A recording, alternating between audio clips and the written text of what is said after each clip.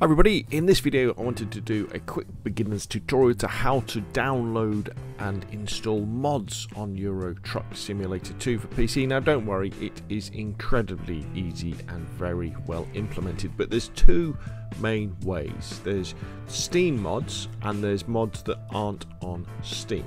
So if you want to have a crack with the Steam mods, what you want to do is you want to fire up Steam, you want to go to your community tab, go down to workshop, and then in the workshop just search for Euro Truck and it will come up Euro Truck Simulator 2, and that will come down, and then you probably want to browse items and then most subscribed. I don't know, yeah, so most subscribed, and you can look through and you can see, you know, which ones you want to have a go at.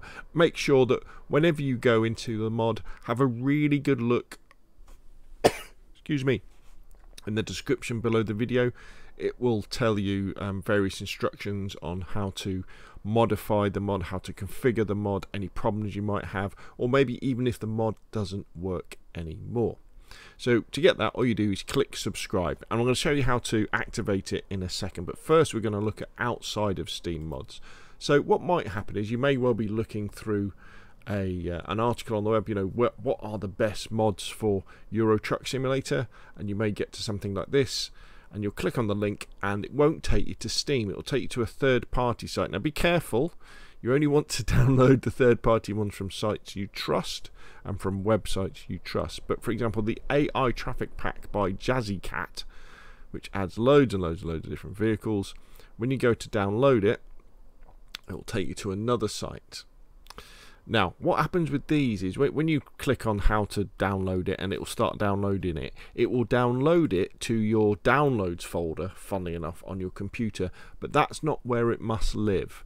Where it has to live is actually inside your documents folder on your computer, so probably under hard disk C documents, you'll find a Euro Truck Simulator folder, and inside there you will find a mod folder. Now this might not be on the same hard drive you've got Euro Truck Simulator 2 installed on. For example, I've got it installed on my D drive, but the Euro Truck Simulator, kind of where it stores all the, I guess, the configuration stuff and the mods, is on the C drive. And here you can see this is where you unpack and you paste the mod. You don't need any of the readmes or anything like that, keep that out of the way, and that's where you put those. Now once you've done this and you've downloaded the Steam mod and you download your outside of Steam mods, to actually activate them you go into the mod manager here. So you click on this and you'll go into the Steam, the mod manager here, and what it'll tell you here is whether the mod is active or not and whether it's compatible or not. So for example, realistic graphics mod is incompatible now, and the publisher Franken64 has said, look, since Euro Truck Simulator has been updated, the mod doesn't really have a purpose anymore. He may well update it at some point, but he's left it at that. And then what you want to do is when you want to activate a mod, in fact let me deactivate a mod so we can say.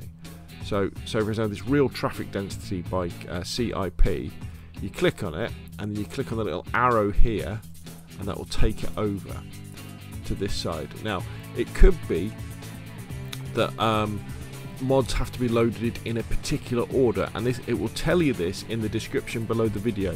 And so what you can do is you can click on decrease priority or increase priority down the bottom. I haven't come across a problem with anything like that, but certainly certain map mods, you need to make sure you load them in the right order. Again, it will say in the description of the mod on Steam or on the website that will tell you how to do that. And once you've got them to where you want them, confirm changes, and then you just jump into the game and the mods will be there. How easy is that? Now there is one caveat to that, is some mods will need configuring, but when they need configuring and they need changing, it will tell you in the description on Steam or on the third-party website, and you can follow those instructions per the mod. Okay, so hopefully you found that video useful. If you have, hit like. If you want to see more of the same, press subscribe, and I will of course see you again soon.